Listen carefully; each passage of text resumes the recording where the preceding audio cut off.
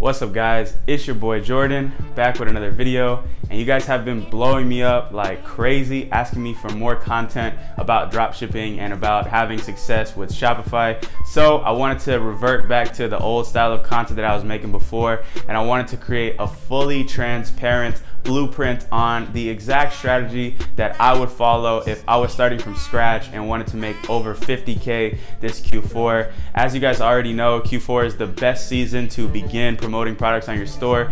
As a matter of fact, last Q4 I made over $800,000, and that was really the peak of my store. I had been trying to build it the whole summer, so I really got it to pop off in that time frame. So if you've ever been interested in getting your store up and going, I would say there is no better time than right now. But it's a waste if you don't have the right strategy or the right blueprint to follow. So that's what I wanted to do for you guys today. So in just a little bit, we're gonna jump into my computer and I'm gonna break down this strategy for you guys in depth. If you like the quality of this content, give me a thumbs up and hit that subscribe button down below. Also, I just want to thank you guys. We just surpassed 15K subs. It's awesome. I appreciate every single one of you, and we're gonna keep pushing because the goal for the end of the year is 25K subs. I know we can get to that point as long as I stay consistent and you guys keep sharing the videos. So let's get to it. But anyways, enough intro. I know you guys are ready for the content, so let's get to it.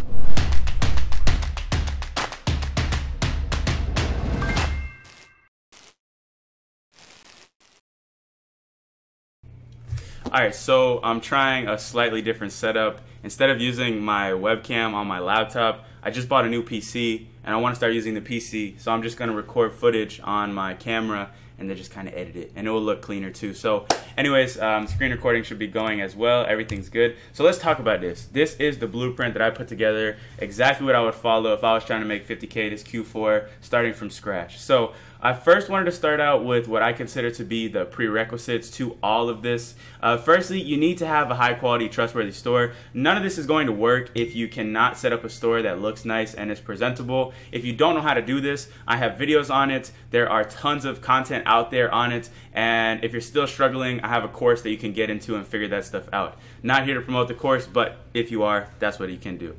Once you have your store set up, you need to be able to create good video ads. This is another prerequisite, and I see a lot of people have this as their main bottleneck when they're first starting out and trying to get some results coming in. The video ad is your first point of contact with your customer and really your first chance to introduce the level of quality that you're going to be bringing with your brand. And if you're unable to create something that looks professional and is trustworthy, there's no possible way that your customer is ever going to want to click to your store or ever have the interest in the product in the first place. So this is the second prerequisite that I think is key. And if you don't know how to make video ads, I made a very in-depth tutorial on this on my channel a couple months back, so go ahead and watch that. Also, you need to have a little bit of a budget. People ask me all the time, like, hey, I have $100, can I start a business? No, there's literally no business out there that you can start for less than a couple $100s. Now, there are hustles that you can do to get some more money coming in, like having a skill set and providing that skill set to the market. For example, video editing, copywriting, marketing, etc. But if you're trying to start and build a business, especially one that relies on paid traffic to get things going, you need a little bit of a budget. So I would say at a minimum, you should have $500 available, and at the maximum, above 2K. And it's way easier if you have another side income coming in. So like I said, I highly suggest this, and all my successful students, or a good portion of them, had all had to do this in the process. Just pick up a side hustle, something that can bring you in a little bit of money, whether it's just going out and getting a job like a regular person or just doing freelance work online to get a little bit of money coming in. So this is the prerequisites. This is the things that you need to have before any of this. And if you don't have these things, none of this is relevant and it's not going to work. So let's keep moving forward. So I wanted to start out with product research because I felt like that was the most important aspect of this entire process. And I wanted, before I go into the product research strategies themselves, explain to you guys what I consider to be like the prerequisites or need to know things about product research. Firstly, a lot of people are out here testing low ticket items, and maybe a year ago, year and a half ago, low ticket items were the best thing to do because they could have that effect where people just impulse buy, impulse buy, impulse buy. But the thing about Facebook ads is there's more competition. It's a little bit more of a competitive space, and the costs are going to continue to rise. So if you can be testing products with a over $20 profit margin, it's going to make things a million times easier for you because you can spend more money to acquire a customer. And once you decide to scale, or when you have something that's scalable, you'll be able to push it way faster with ease. So after you find products, or just understand that you need to find products with this margin, you also need to understand that the products that you're looking for need to solve a problem and have mass appeal, ideally. The reason for this is because people really only like to buy problems or products that actually have a solution or something that's going to benefit them in their daily life. And especially if you're marketing the product on Facebook or on Instagram, it has to have something that catches them and makes them think that, hey, this product is going to be really advantageous to have around, have in my life, and it needs to have that effect. And then on the topic of mass appeal, this just makes it way easier to scale your product. And if you're wanting a more comprehensive breakdown on like some of the factors that I look for when I'm testing products, you can go check out my previous videos on product research where I break this down a little bit more in depth, but I'll put some more down here. Basically, I look for problem solvers. I look for products that add convenience. I can't really spell. I also look for products that will save people time/money. I also like to look for products that can boost people's confidence. And that's pretty much the main like 4 things that I like to look for. There's a few other factors, but ultimately this is the 2 that I'm always trying to find. And this is a good example product that I found here that fits on both of those criteria. So this is like a massager neck pillow. Essentially, this is a product that solves a problem. People have neck pain, people have discomfort, and it's also a product that has a high perceived value, so you can charge a little bit more money for it. So to fulfill this product costs about $30. So you could probably get away with selling this item for about $59.99 or so. And this would be a great product to test based off of these principles that I'm talking about. So this is just the prerequisite stuff. We're going to get into the strategies right now, but I felt that it was absolutely essential that we covered this stuff first and foremost. So what are the product research strategies that you need to be following? The reason why I started with product research is because once you have a store, this is the next step that you need to take. And if you're not building out a list of products before you get started, it's going to be a longer process. It's going to be a little more difficult. So I put these in order of importance, in my opinion. And the first strategy that I really like is spying or trend following. So there's a couple different ways to do this. One of my favorite ways is to use an RSS feed tracker, which is essentially a website that allows you to upload store links and then get a stream of every single product they upload immediately when it's posted. And I made a whole video about this. Just look up like product research guide. It's like one of my most recent ones, and you're gonna be able to see how to set up comma feed and how to get that all integrated. But spying and trend following was one of my favorite ways to find new products to test, and it's one of the quickest ways too. You don't have to do too much work. You just need to import the top stores. The second thing that I like to do is using the Facebook and Instagram newsfeed to spot products. I've been talking about this for months, and I still think it's a viable option. The only thing about using the Facebook feed and finding products that are already like on the come up and going viral is you have to be creative in your approach of marketing those products, because you have to understand that somebody else is already getting their piece of the pie of that product, and you can't just imitate what they're doing directly. It's likely not going to work. So you either need to be able to improve upon something that they're doing, make a better video ad, make a better thumbnail, make a better ad copy, maybe have a better landing page, a better price, etc. Or one of my favorite things is something that I teach to my students all the time is you can take that product and bring it to a specific angle of targeting. So let's say you were selling this thing right here. You might have one store that is your competitor, and they're selling this product to everybody, okay? They're selling it to like an extremely broad group of people, and they already scaled it like crazy. If you wanted to still have potential with this product, you can make your ad creative and your whole campaign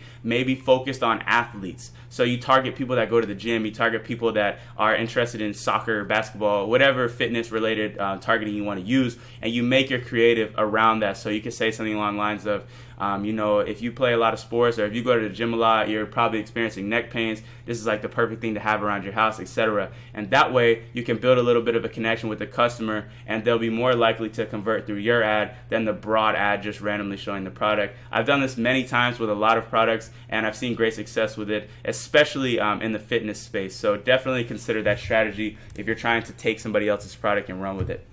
Lastly, you can use software like eCommerce, Dropshipping, and Viral Vault, which is my new software to find trending products. If you want a link to Viral Vault, it'll be down below. It's not open yet, but there's a wait list so you can sign up. Not going to talk too much about that. My whole last video is about that. But I am not like a humongous fan of using like this type of software. I think it's a great tool to have in your arsenal because you can have new products to upload each day, and it's great to have, but you can't fully rely on it. And even though I'm creating a software that achieves this, I make it very clear to the people who subscribe that this isn't like a magic pill to product research. It's just something that's going to help you along the road. So this is basically all my strategies for spying and trend following, which is what I believe to be one of the best ways to find products to test on your store. Because if something is trending, that means that there's a market there, and it's up to you to use your marketing logic to be able to get a piece of the pie on that product. So that's the first strategy, and now let's move on to the next one. So the next one is finding untapped products. Now, finding untapped products is incredible because you can be the first person to bring this product to market, and obviously that's going to allow you to have the advantage of all your competitors, and if you scale it effectively, you can be the one to run with it and see success before everybody else. So when it comes to finding those products, there's a couple things that I do, but firstly, I want you to understand one thing, and it's that you need to be conscious of the state of the world. Maybe that's worded a little weird, so let me explain what I mean. You just need to understand like what's going on in society. So the example that I put right here is a perfect one. Winter is approaching, okay? So if you go to Amazon.com or eBay.com and you look at the best-selling items that are in the outdoors niche, you're gonna mainly see products that are related to like snow removal or dealing with like snow or problems that come along with that season. So as a marketer, you have to understand what is going on in the world, understand the problems that come along with that, and then find products that fill in that gap. One of my students had great success this summer selling a windshield visor thing to block the sun out of the car. They started promoting that product in January, preparing for the summer. They were ahead of the curve, and they got to scale that product and make good off of it. I think they made like $300K off of that one product. So this is the things that you need to be focusing on if you're trying to find those untapped products. Just understand what's going on in society and see if you can find products around that space. Another thing you can do, and this is still directly correlated to that first point, but I really like to use Amazon bestsellers and movers and shakers to kind of get an idea of what is going on in the world.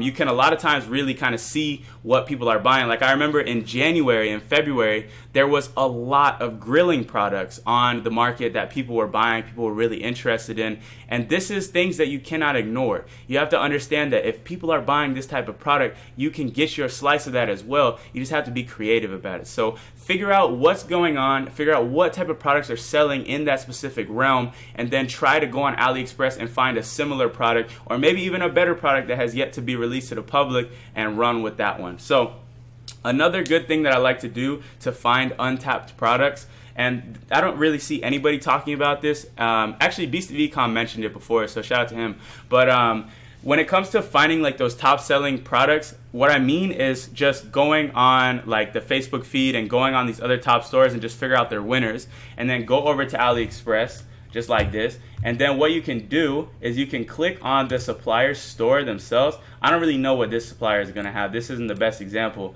but you can go to their new arrivals or their newest items. This supplier has nothing. But a lot of times you can find products here that have yet to be launched or be promoted. And this is one of my favorite things to do because you're going to be able to see things that other people haven't seen yet. This is an awful list of products, but you just need to go through and find other suppliers, and you can keep doing this. But you can take it a step further by actually sending the supplier a message and letting them know, hey, look, I own an e-commerce business, and if you're new, you should inflate your numbers because they won't take you serious if you say, I'm a new e-commerce person, send me products. just front. Just be like, hey, look, I have an e-commerce store making 6 figures a month, and I'm just looking for new products to add to my collection. I'm curious if you have anything new that you're about to release, and if you could share that with me. Or you can ask them, hey, is there any items that are selling really well for you right now? Could you share them with me? I can potentially make you a lot more money. They're going to see what's in it for them, and they're going to help you out as well. I've found winners doing that multiple times, and like I said, it's not a strategy that many people talk about. So when it comes to finding products, those are really the 2 key strategies that I follow.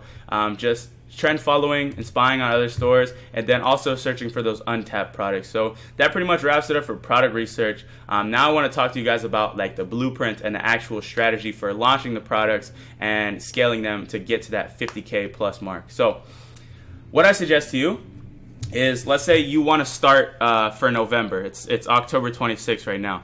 I would say, if you were working with me one-on-one, if you were my student, the assignment that I would give you would be to compile a list of 10 to 20 products using those product research strategies and those prerequisite advice that I provided for you. And from there, you would want to be testing 3 to 5 products a week. Don't worry, I'm not going to leave you at that. We're going to talk about the testing strategy in a minute. But I would definitely be testing 3 to 5 products each week. One of the things that I see a lot of people struggling with when they're first starting out is that scarcity approach, where they only test 1 product a week or maybe even less than that. That's going to make things go so much slower for you. You're not going to be learning as fast as you can, and it's going to take you way longer to find a winning product. So you have to be comfortable with testing aggressively when you launch these products. Also, another thing that many people don't do, which really bothers me, is that they're not being critical about every single product launch that they do. And this was one of the biggest game changers for me and why I was able to find success so fast in my business. When I was first starting, I was basically like shooting blind, basically with my eyes covered, just product, product, product. Once I realized I was losing money left and right, I probably had lost like $2,000 at this point, maybe about $1,000. I said, I need to figure something out. I need to figure out why I'm losing this money. So I went back and I looked at all the products that I launched, and I noticed a few trends that stayed the same along all of them. I noticed that I wasn't using proper thumbnails. I noticed that there was really bad issues with my ad copy, and I went back and I was able to improve upon those things. And after my next couple of product launches, I saw better results. A lot of people are just launching products and not analyzing what they just did. And that's the whole reason that you launch a product in the first place, is to get some data and feedback on what you've created. And if you're not leveraging that data, you're wasting your money.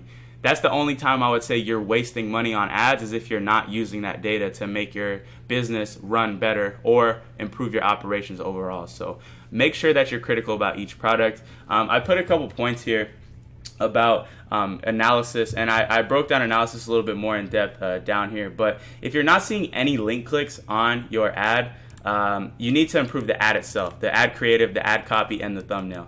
That is where you should focus on first. If you're getting a lot of link clicks but no sales, you need to break down your funnel, because there's something wrong in there. If you're getting lots of visits with no add to cart, there's a couple of changes that I could suggest to you, because that means that people are interested in your product somewhat and they want to get the product, but something is stopping them from buying it. So you can't just say like, oh, okay, this thing is a total failure. You should break down what you can change to potentially fix that. So you can lower your price, you can improve your product description, you can check your page load speed, and you can go from there. So this is like the blueprint that I said that you should follow. And now I kind of want to talk to you guys about the actual testing strategy that you could use in your store. Let me just make sure that everything is still recording. Okay, cool. So this is my Facebook ad strategy. This is one of them. This is like the broad strategy that I teach a lot of people. I have other strategies, but this is the one that I consistently see the best results with. So I'm going to share this with you guys today. Basically, I always suggest to optimize for website conversion purchase, and people always ask me why I suggest this. I'll give you guys a quick breakdown of it. Essentially, when you select a conversion objective, Facebook is going to use all the data that it's acquired to go out there and find somebody that is most likely to complete that conversion. So let's say you pick view content as your conversion. Facebook is going to find the people that click on a lot of ads, that view a lot of content, so to speak, and it's going to show the ads specifically to them. That's why you're going to be able to see cheaper link clicks and cheaper cost across the board on that. But it's lower quality traffic as opposed to when you're launching for purchase, which will sometimes give you more expensive link click costs and a little higher CPMs, but higher quality traffic, because Facebook is going after those people who have shown to have buyer's intent and have purchased items in the past. And that is why I always suggest to optimize for website conversion purchase. And also too, if you start with page post or if you start with view content, everybody always says you should start and then you should go up to purchase. What's the point? Why don't you just go to purchase anyways? Save yourself the money and the time of doing that and just see how the product is going to perform. You don't have to take those extra steps, launch straight to purchase. For the location, I like to use e-packet countries or tier 1 countries. I like to do broader targeting because it gives me cheaper CPMs, and also it doesn't limit you to one specific location. When you're just launching in the US, you're going to have some crazy high CPMs, but also you would never know if the product is going to be a hit in Australia or if it's going to be a hit in Canada. And a lot of times our products don't really hit off in the US like crazy. Most of the products we scale out to those foreign countries like out in Europe and such. So definitely test broader on your locations. Some people would debate back and forth with me on this, but that's what's worked best for me. That's what worked for my students. So that's what you should do for a location. Oof, I need a water real quick. After you set up the conversion objective and the location, for the budget, I like to use like $5 to $10. $5 budgets work just fine, but they're just a little slower. It takes a little while for you to actually get some accurate feedback because you're barely spending any money on your ads. So like I said, 5 to 10. If you're on a low budget, just do 5. It still works just fine. And if you got $10 to spend on each budget, go for it. Age and gender, we just leave it broad. Unless it's like a specific product where you know a certain age and gender is going to buy it. Like we'll say like a beauty product. Okay, you can narrow it down by women. I really wouldn't narrow age that much ever. There's no point because Facebook is going to optimize to the audience that is the highest performer anyways. So yeah, that'll work. My phone is about to die, but it's all good.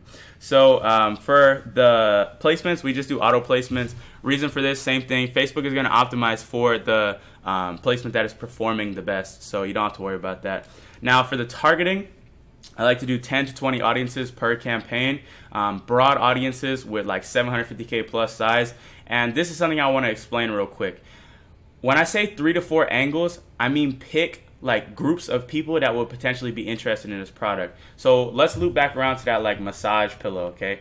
If I was gonna pick angles for that product, we'll pick 3. The first one I would pick is like people who are interested in like relaxation. Okay, so we would pick relaxation as angle number 1. Angle number 2 would be like fitness, people that are athletes, people that are working out, etc. And then angle number 3 would be people that like talk about like neck pain and like chiropractors, etc. So we would pick those angles, and then we would pick the broadest targeting for that angle. So for relaxation, we would probably just put the word relaxation for the targeting, and then use the suggestions tool to fill out audiences that are similar to that angle. Okay, and I like to fill out 3 to 5 audiences, basically enough to get to this 10 to 20 audiences per campaign mark. The reason why I do so many audiences in my campaigns is because all you need is 1 to 2 winning audiences for a product to actually pop, and you can scale it. So the more that you test, the more chances that you'll have to succeed with the products that you launch. So that's pretty much breakdown on targeting. I also just do 1-day click. It doesn't really matter, but people always ask me about that. And then video ads for most products. If it's a product that needs some explanation, like any explanation at all, like this massager, like this picture doesn't really do it justice. If the product needs to be shown, definitely do a video ad. But if it's something really simple, like something like this, like a case or like some glasses or something, you could just tell right away what it is. You could just use a photo ad. Photo ads work fine. All right, so that is the testing strategy. That's what you should do. So once you launch the campaign, how are you going to analyze it? How are you going to determine to keep it running or kill the campaigns? So I wrote down this ad analysis hierarchy, as I call it. And this is essentially like the things that I look at in order of importance. So we'll let the ad run for at least 12 to 24 hours before we do this analysis. And after that, the first thing that we're looking for is sales and return on ad spend. I put this here, and I'll loop back around to that in a second. But essentially, we're looking for 2 to 3 sales in the first 48 hours with above a 4x return on ad spend. On top of that, this is what I mean when I say overall issue. If you're seeing issues on this, there's issues across the board. Your ad is not good, your store is not good, things need to be changed. So you need to go deeper and figure out what the problems are specifically, and that's what I put this here for. So the second thing that you're going to check is the cost per click and the clicks themselves. If you're not getting if you're getting CPCs above $2 and not seeing the results that you want, there's an issue with your creative and your copy, and that's what you need to improve to fix that. Another thing as well, when inside of this creative, it's also a thumbnail issue. If you don't have a good thumbnail, it's going to be way harder to get this optimized. And then the next thing that I look at is the CPM. So if the CPM is above $30, that's pretty bad. You don't want it to be that way. And if it is, the things that you need to fix are your creative and copy, and also your targeting, the audience that you're sending this out to. So after that, the next thing that I look at is just add to carts and checkouts. Really, I've just focused on this right here. Okay, if this isn't right, then we just need to go through all these and break them down. But this is the main thing that I'm looking for. So this is where your eyes should always default to. So anyways, let's keep moving forward. Now I want to talk about the scaling strategy. When you find one that actually starts to work, how can you scale it up to get to that 50K mark? It's quite simple. I have a couple strategies to talk about. By the way, we're almost done with this. There's just a couple things after this scaling strategy. So if you stuck around this long, I can tell you're serious about your stuff, and I appreciate you. But for the product scaling strategy, if you have a 4x return on ad spend and 2 to 3 sales, like I said right here, in the first 48 hours, you should attempt to scale your product. So these are not synonymous. I don't even think that was the right word to say. Basically, I'm saying you should not do these at the same time. I did these in order of how I would do them. So if I had a $10 or $5 ad set working with this type of stats, I would duplicate the ad set and leave the low budget one running. I would duplicate the ad set to $30, and then I would let that $30 one run for 24 to 48 hours and see how the performance was, okay? And if that ad set worked good, then I would continue scaling by duplicating and increasing the budget. I would probably go from 30 to 100, and then I would see how the 100 would perform. And usually we cap it out at 100 because budgets higher than that don't typically see good performance for us, unless at the $100 level it has like a 5x plus return ad spend, then you could push it a little bit more.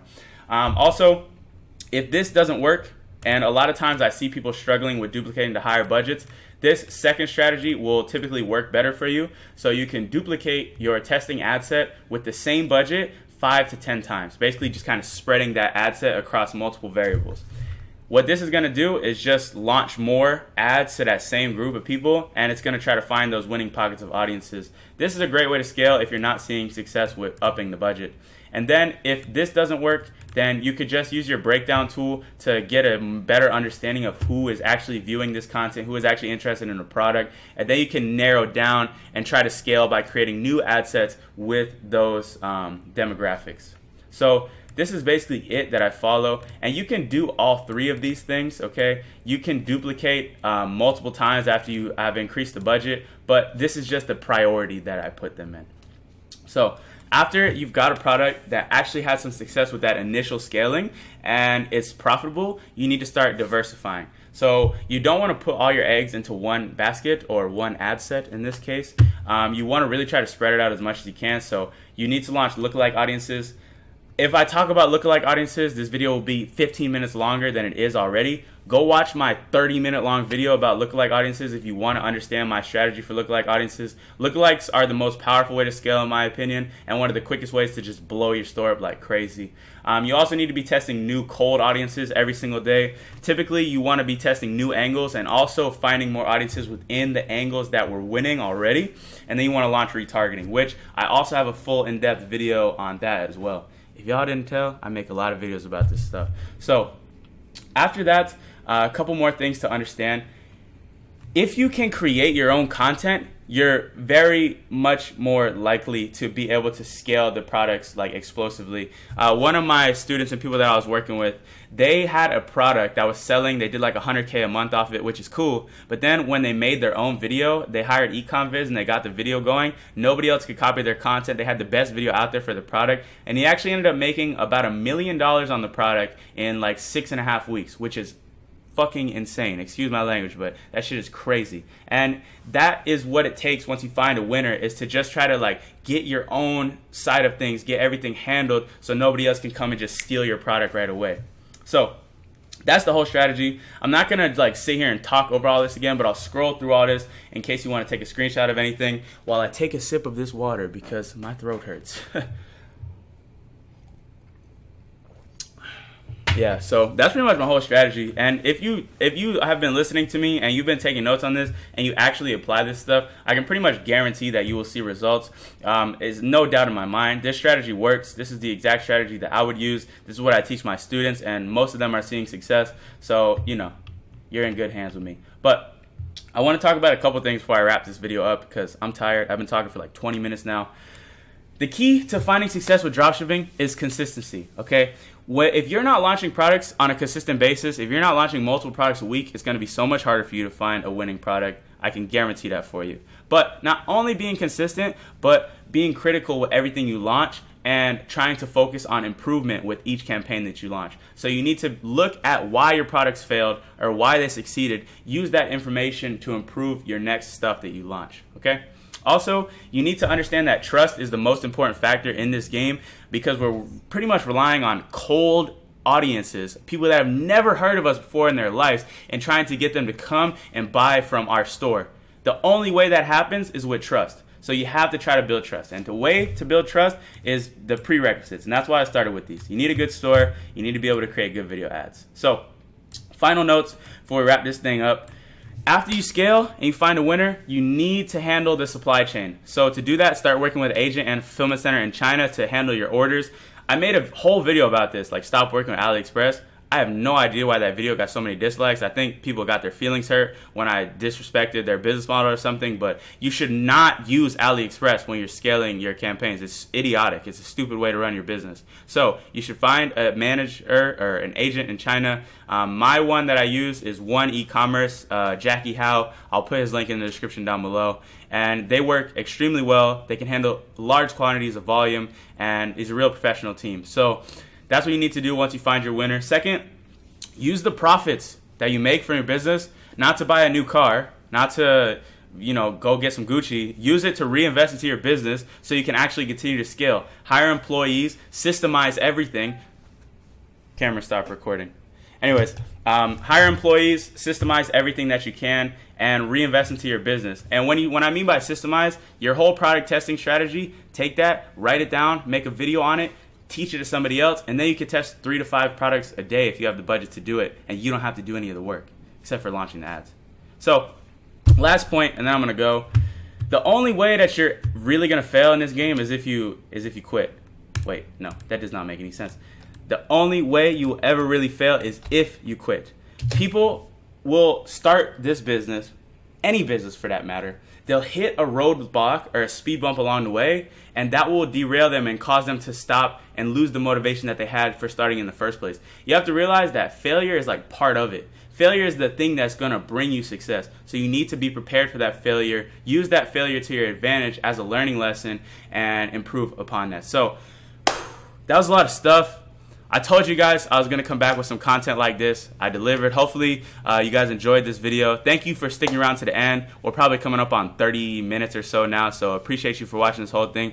If you like this video, give me a thumbs up and hit that subscribe button down below. Also, this video, it pretty much gives a full strategy that you can follow, but it's kind of like theory based, right? Like this is just like text based, and like I'm not really showing how to create the stuff or anything specific. So if you're looking for a more specific guide, showing live examples, showing real case studies on how this stuff is done, check out my 0 to 100 program in the link down below. It's really comprehensive. We have successful students that are crushing it. My most successful student right now is doing about $250K a month. So this stuff works. You guys can apply it. But enough sales, enough talking. I'm tired. I got stuff to do today. So thank you guys for watching. I will see you all in the next video. I hope you have a great weekend. Peace.